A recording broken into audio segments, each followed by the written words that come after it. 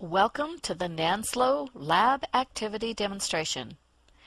Your presenters today are Sue Bowie, Susan Merkovich, Barbara Bolson, Gloria Tomich, and Albert Balbon. So let's just take a look then at the male human testes, and what we'll do is we'll take a look and see if we can get close enough to see the sperm, and we'll try to capture an image. And again, I think that I can send out, if you would, any of you would like, the pictures of the onion root tip that we got to see, Susan Merkovich and I were playing with. I mean, it was fantastic. We could see all the mitotic stages much better than any microscope we would ever have. So, okay, Albert, so how would you like to get started? First of all, you're going to be looking at, in real time, what is on the slide that is currently on the microscope. And you can control the stage in an X, Y, Z configuration by using the controls on the left-hand side.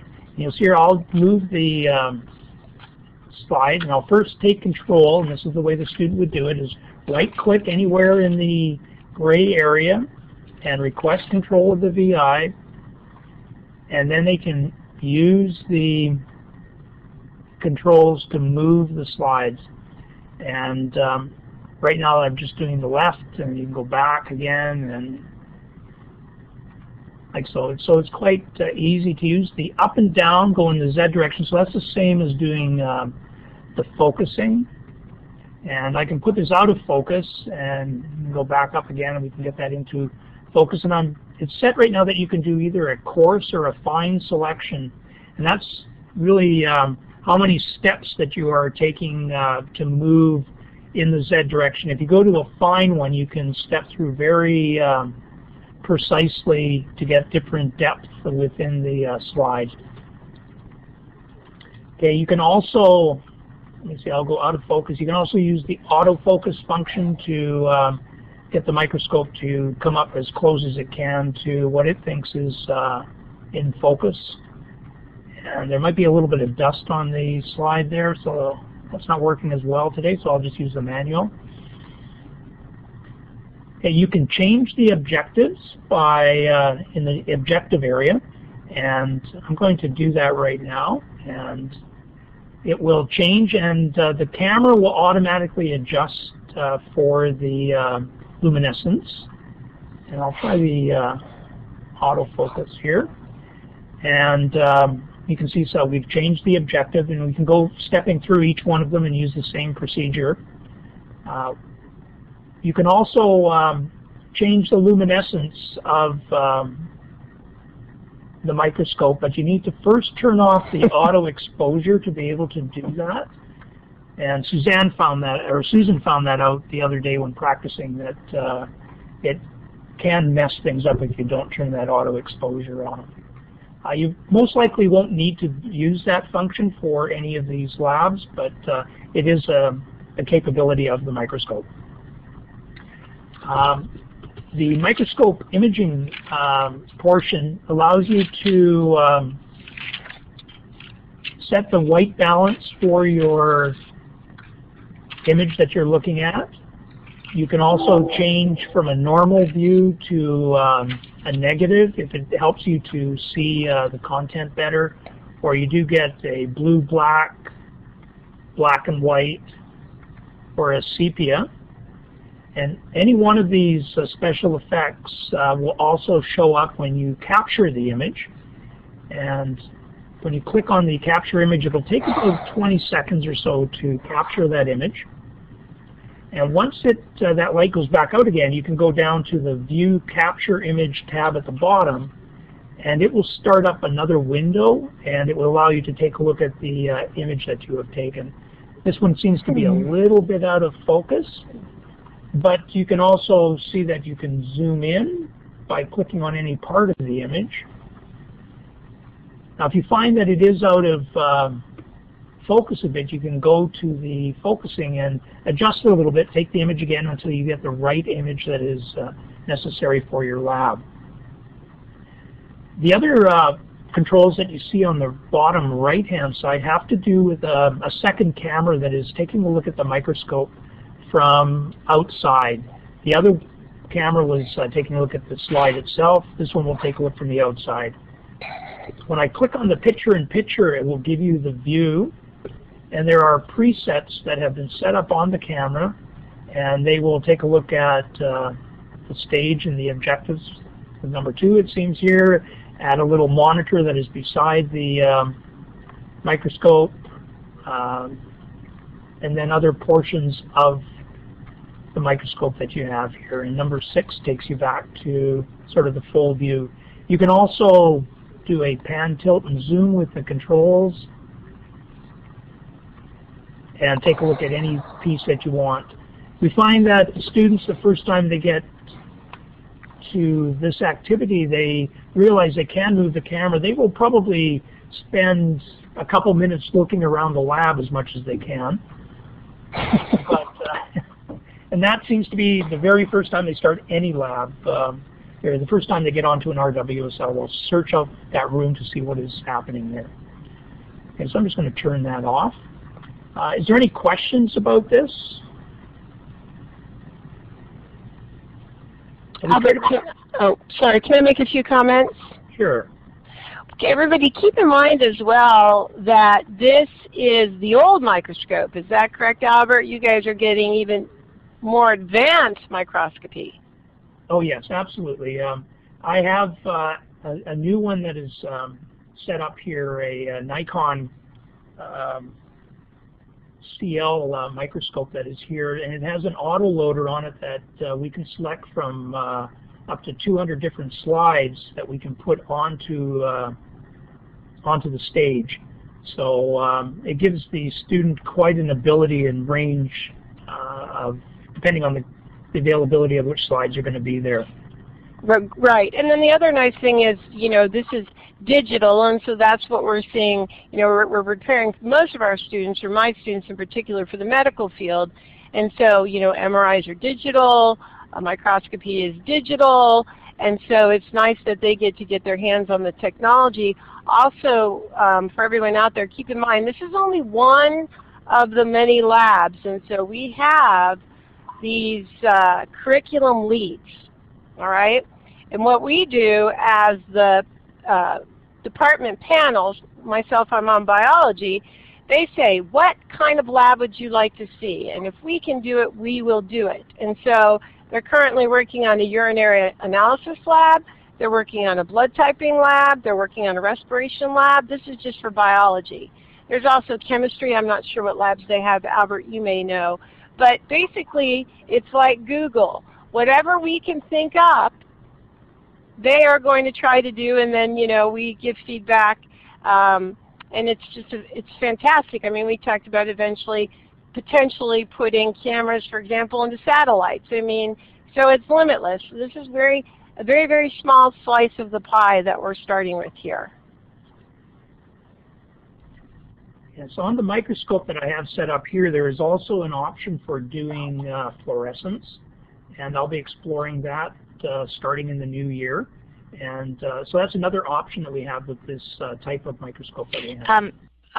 This is Susan Merkovich. I just wanted to mention regarding the using the Collaborate to look at what Albert's doing, the experience for the student when they're in the microscope room themselves is very instantaneous. And so I notice since we just did it yesterday, I notice on the Blackboard experience we're getting a little bit of delay in loading of the images, but that's not really what the student experiences. They experience a much more you know, realistic feel, and it's very instantaneous what they see. We don't see the loading like we're seeing in this Collaborate. So I just want to mention that the student experience is actually much better than this kind of shared view. Yes, the cameras that we have on the system go into a streaming server, and there's about a 200 millisecond delay from the time the image is taken until it goes out of our lab. And then whatever latency it is between us and the student is added onto it, but that may only be 100 or 200 more milliseconds. So we're still under half a second before you see the change in the activities that you want to, like moving the stage and that. So that it's actually quite responsive. It's almost like using the remote on your television set. Okay, I just want to mention the other ways that we're using this.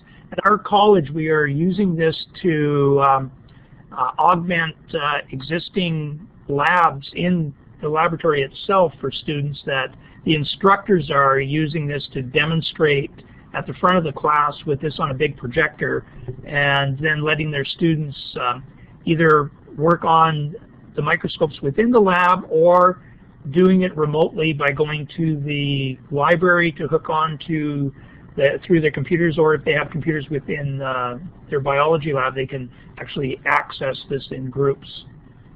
So that's other uses that we have within our institution.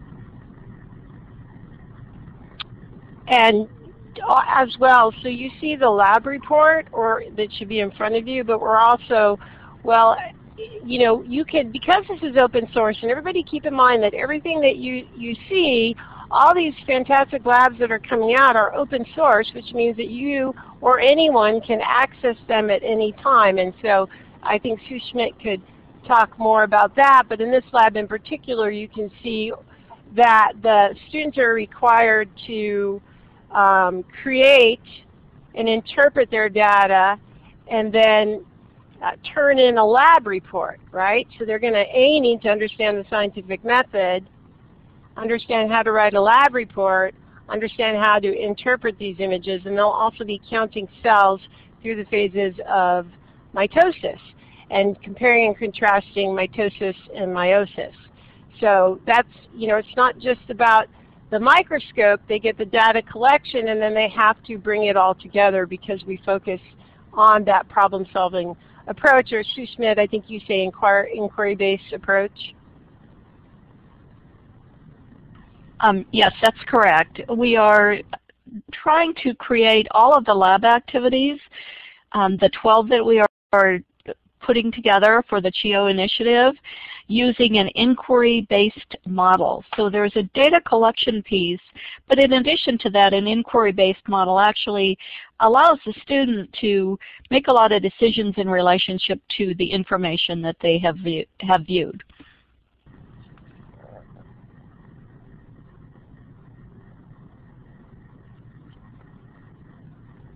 Well, Albert, would you like someone to try the microscope? Are we ready for that? Or do you have anything, does anybody have anything else?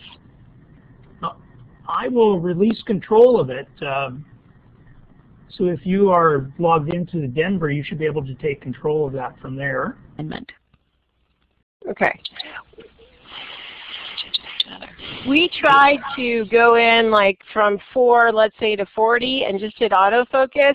But if we weren't in the realm, it wouldn't autofocus. Do you know what I mean? We had to have like this image right here that she has up right now. We had to have, you know, close to clear image.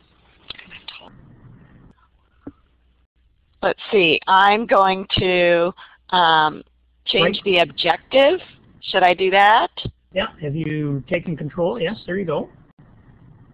I have control. What you're looking at is, again, the human testes, okay, the male sex organ that holds the sperm. And so what we want to do, Susan, actually go all the way back down to 4, okay? And then increase it as you go, and then we'll see if we can identify a sperm. How does that sound? Okay, so I think you can see me controlling the objective, and obviously I'm going to need to. Should I focus now and then go down to 4? Yeah. Yeah, there we go. Okay, so I just used the autofocus, which was less than satisfactory. So luckily, I went the right direction there. Okay, so there we are down at 4. Okay, so now Susan is going to move the stage so that we get a central view of these male testes. So go ahead, Susan, move the stage. So what I'm actually, go ahead. I was just going to say, I'm looking at it from my view of interacting directly with the microscope. So I don't know what kind of page loading your experience is on Collaborate, but for me, everything is instantaneous when I when I make a change. Yes, I'm seeing Yeah, that. and from my perspective, it's very quick, Susan. And so I just wanted to chime in because actually I'm on a wireless line of sight to tower, and so this is performing really well for me, and I am very like a typical student. I also wanted to mention that you'll notice on this LabVIEW software there's a telephone number. So as students are performing these experiments, say they're in a group of 4, they can all call into this phone number using this PIN number, and they're talking to each other while they're performing. So what we're doing here is very similar to what a student would be doing. We're just using the Blackboard interface so those participants who are not signed into the LabVIEW software can see what's happening.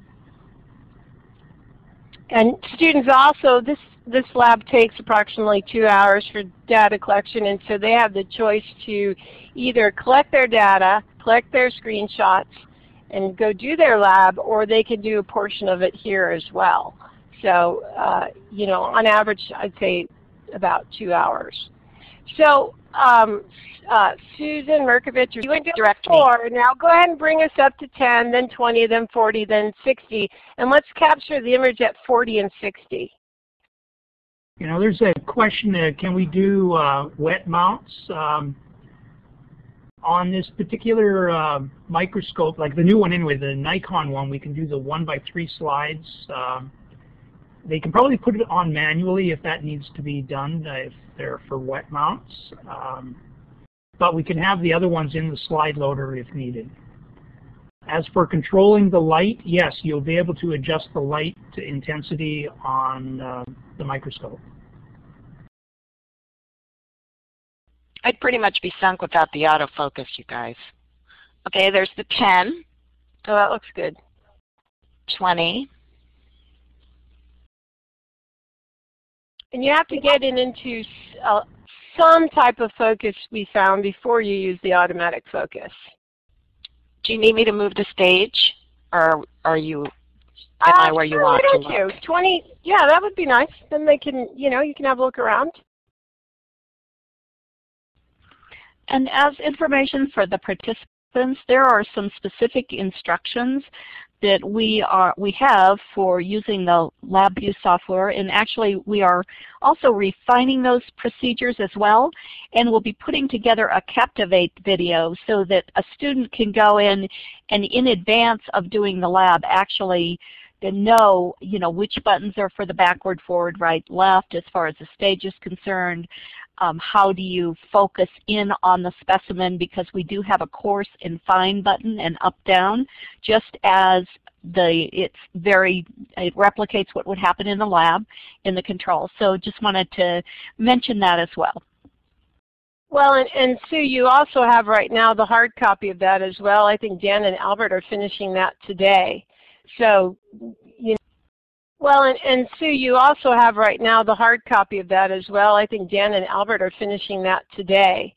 So, you know, you do have that now. So they have a hard copy. So they should be prepared, not surprised when they come into these labs, as long as they do their reading. I mean, you've really gone line by line in explaining this and how to do this. Do you want me to go up to 60 or release control of the microscope now? Or go ahead and capture the image so everyone can see that. Okay. Okay, there's a little button down here at the bottom, capture image. And you wait until the little green light turns off, we discovered, before clicking view captured image, which I'm going to click on down at the bottom. It's just a little tab. And then, can you see that? Not yet. Okay, I'm going to have to click it on mine here. Okay, you're going to share it? Yep, there we it's go. Beautiful. Mm-hmm. Now this gives you actually, so the thing that is happening is, although we're seeing everything you're doing, we're not seeing your mouse movement. Yeah. Oh, really? We're seeing the result, but not the mouse movement. Okay. But when Albert does it, because he is controlling the application, we can see the mouse movement. Got it. Okay, well, let me know when you want me to release the control. Now the image you can see here, you can it's a 5 megapixel image, and you can click on it to zoom into different areas of it. just by moving around, and maybe I'll slow down here so that it refreshes for everybody. But you can scan the image. I was just going to say, in the microscope view, when you're in there, there's none of this loading of the page or anything. It's very instantaneous and responsive. Okay, so I'll give it back to you now so we can all see the application. Students are required to capture an image, and then they're required to label certain parts of this image, for example. Okay, in the onion root tip, there's several things they need to mark and count cells. In the male testes, they have to identify the seminiferous tubules and the sperm. And so we could actually see some of the tails when you guys did the objective at 40 and captured the image. Did you do 60, Susan? Nope, I was just going to do it. I don't remember if we could get now. a clear picture on 60 or not. Now the autofocus is picking up the dust. Beautiful. Able to. Also, you'll note that when you change objectives, that the auto exposure is set for each objective, and so there's a preset number for the luminescence.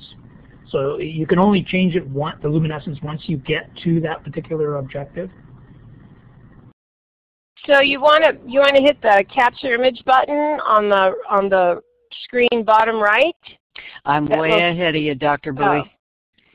That's right. I can't see you do that. That's right. Okay. Have we captured the image there now? Wow. Take a look and see what image we have. Sounds like she has. Oh, we see it now. You're like, wow, we didn't see it yet. We got it now. There you go. So again, you can click and this is a good way if you wanted to reach a lot of students but didn't need them to participate, that you could hook up to as many as you wanted within Collaborate and then demonstrate this lab for them. That would be a nice pre-lab activity so they aren't like overwhelmed when they first go in there, if you kind of did a little pre-show and tell. And what I did was I did a live, because my classes are synchronous, I did a live, probably half an hour lecture. I didn't have the screenshots that I have now on exactly what they need to do. So with the screenshots and with the Captivate, what we could do is it would be nice to just put together an entire presentation, whether it's recorded, put the Captivate in there and say, okay, students, here we go, here's how we do it. We just requested, I'm going to need somebody to walk me through this. Click a button left or right with the controls up on the upper left. Should see the, there we go. Yay! Good. And Director Bolson, you may want to move your objective and play with that. Maybe start like Susan Merkovich did, start at 10. And then go ahead and focus it, and then go up to at least 40, and then capture an image. Type it or click it? No, click it. So you see objective where it says 60 times, Go ahead and click that arrow. So, okay? Yeah. So you're going to go all the way to 4. Go up 1. There you go. You'll notice that she is also working with the luminosity. So she's set at 6 right now, and that adjusts the intensity of the light through the sample. Yeah, you should turn off the auto exposure though, because the camera is trying to adjust its own iris on that, and then you're also adjusting the light that is on the microscope. So there's sort of a battle going on there. Okay, thanks.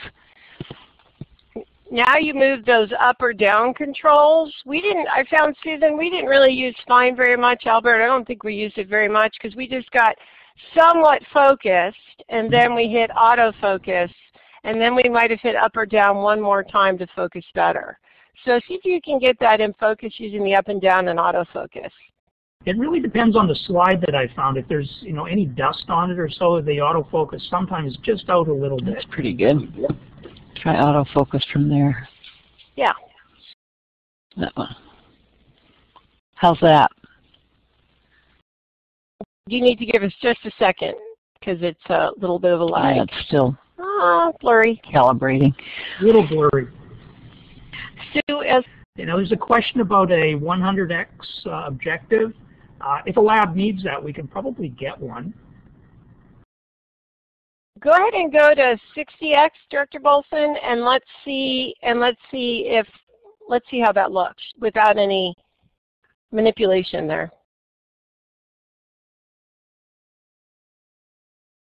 And then autofocus. Is that right, Sue? You suggested we autofocus this one and then do the fine? Yes, I would suggest that. Yeah, the autofocus. Okay. I'm a big fan of the autofocus. Yeah, we really like that.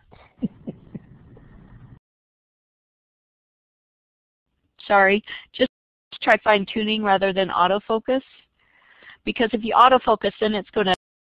The biggest difference is going from the 4x to the 10x. A little exploring here a little bit. Good. So remember, they'll have several different slides. So the more intense lab has 6 slides, and then for the human biology course, they have 4 slides. And so, like I said, the onion root tip is really pretty cool. Shows the whitefish blastula. But you get an idea here of the view and how well you can see this, and capturing an image and then working on that later or during the lab, which I really like. I think this is great for any of our visually impaired students as well.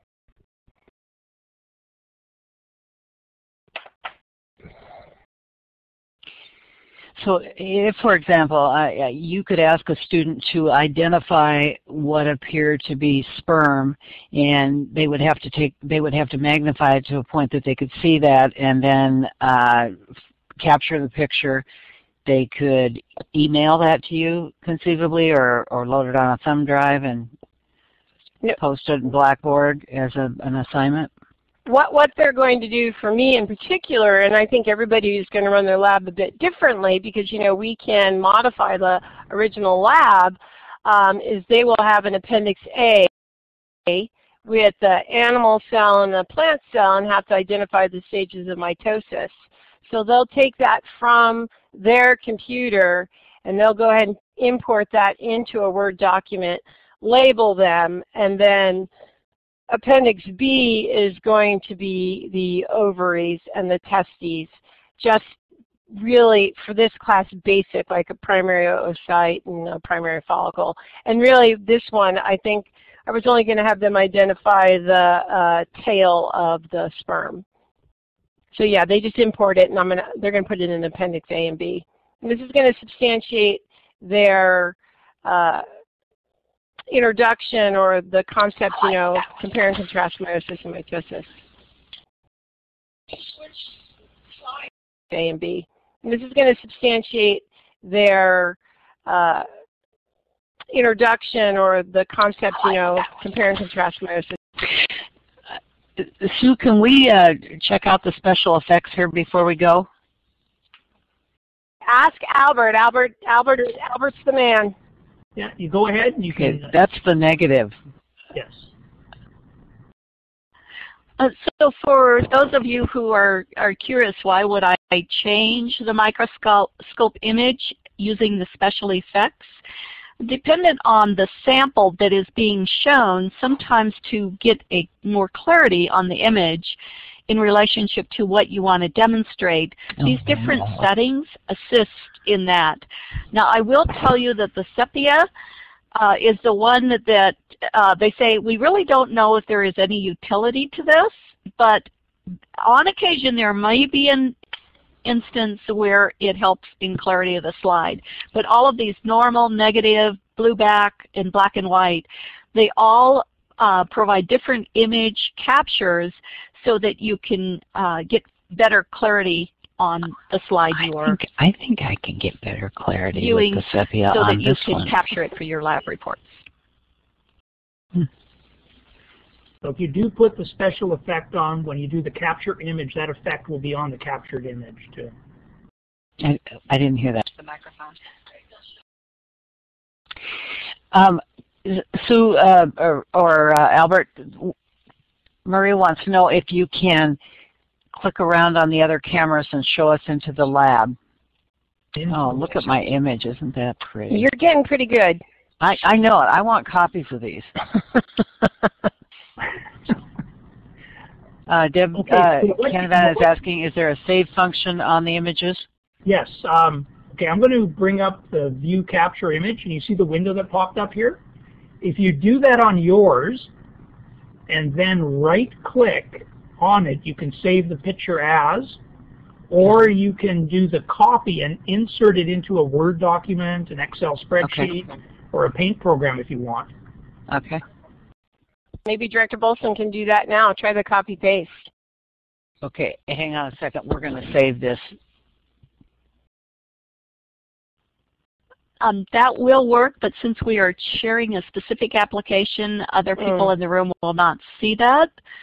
What is occurring, but what happens is when the view captured image is selected, you right-click on that captured image, and then you can save it to your computer, and then you can embed that into a Word document. And that's how the students would save that image to their computer, embed it into a Word document, and then they're able to use tools within Word to identify specific areas on the specimen that they have been requested to identify, such as sperm.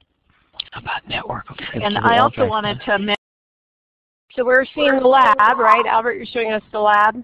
Not me, but someone else is. But it's coming through my computer.